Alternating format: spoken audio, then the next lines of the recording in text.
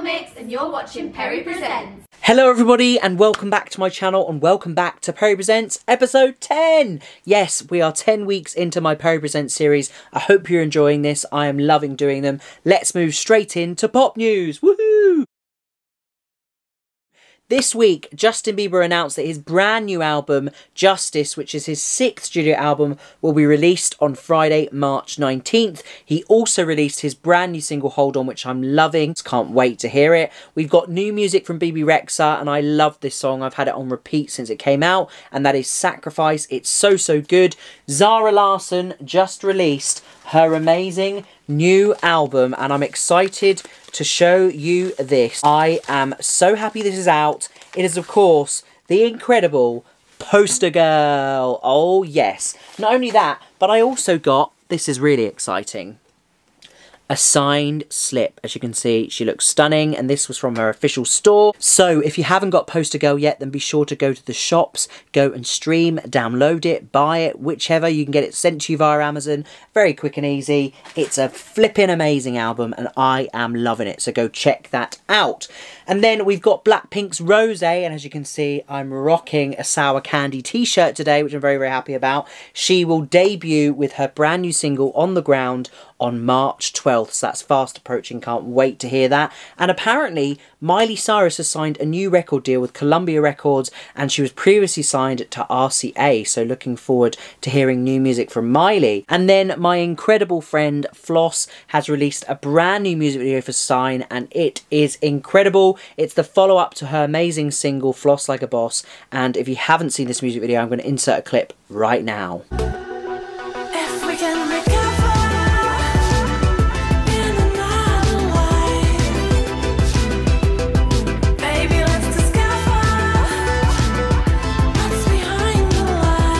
All the glitter and all the gold. I love that. Super cool video from Floss there. Sign is out right now. Be sure to stream, download it, and check that music video out. I'm loving it. We've got an incredible collab between Bruno Mars and Anderson .Paak, and it's their new single, Leave the Door Open, which is out right now. And Nick Jonas has released his brand new single called This Is Heaven off his brand new album, Spaceman. I can't wait for that. Selena Gomez and DJ Snake have just released their new song together titled Selfish Love off her upcoming Spanish EP. Now I love saying this, Revelation. I love that so much. And Drake has finally announced new music and dropped a brand new single called Scary Hours.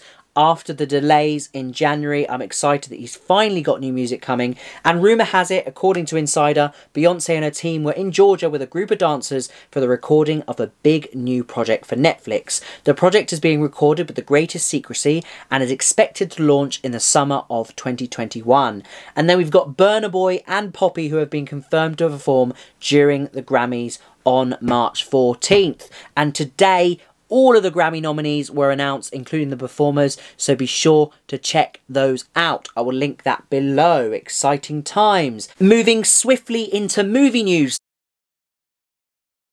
Thor's Love and Thunder is shooting in Australia right now, and it's reportedly set to star the amazing and hilarious Melissa McCarthy. I can't wait to see that. Also in Marvel news, I just finished watching WandaVision and I am obsessed. It was an incredible series of 9 episodes, and they just released a behind the scenes footage of how it was made to make up for an episode 10. But the season finale was phenomenal. If you haven't seen WandaVision, please go and check it out on Disney+. Also talking about Marvel, Ant-Man and the Wasp Quantumania is due for release in the next year or two, so that's another new movie to look forward to. Ant-Man and the Wasp is my favourite up there with Spider-Man, so I'm very excited for that. And then we've also got the incredible Doctor Strange in the Multiverse of Madness. Now, apparently, according to sources, this is when WandaVision and Elizabeth Olsen's character, Wanda, will be integrated into the Marvel movie. So I'm excited to see what becomes of that. Looks amazing. And then, of course, we've got the incredible Black Widow set for release. Girl power, yes. Cannot wait to see that.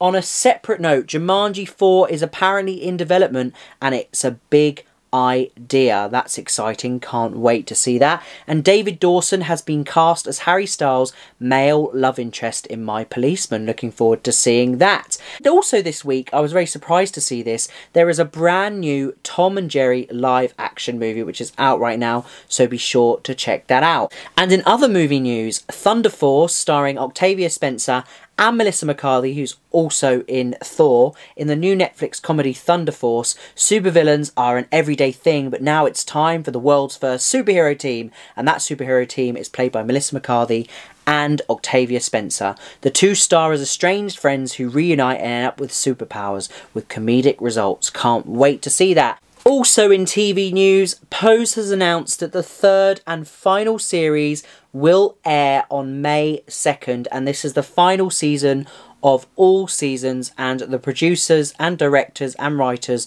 all said that all good things must come to an end, and they feel that they've written what they could and they don't want to spoil it, and they just think it's incredible. So I'm looking forward to the final series. Of course I'm upset that it's the last series, but also it really is good to let things go sometimes. You don't want a successful piece of like TV series to be lost. Sometimes it works with some series, others it doesn't, and I think I trust the writers and I trust the producers in this being the final series, and I can't wait to see it. Of course I'll miss it very, very much, but I'm looking forward to seeing it and can't wait to see when it comes out on May 2nd.